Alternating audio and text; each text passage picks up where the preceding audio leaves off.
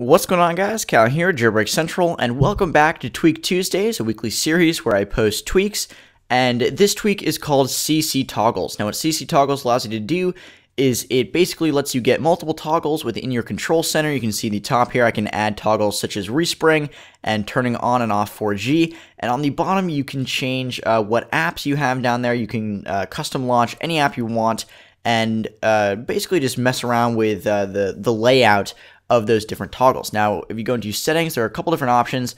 The first, obviously, is toggles. You can choose the number of icons as well as the type of animation, and then obviously you can choose which icons you want. And this tweak is free in Cydia's, actually I don't know what repo it is, but it's free in Cydia. You guys can check it out. Once again, it's called CCToggles. To change which toggles you want, you just go to the top right hand corner, click edit, and then just drag and drop whichever toggle you want. There's no respring needed. It's a great tweak, and I would definitely recommend checking it out.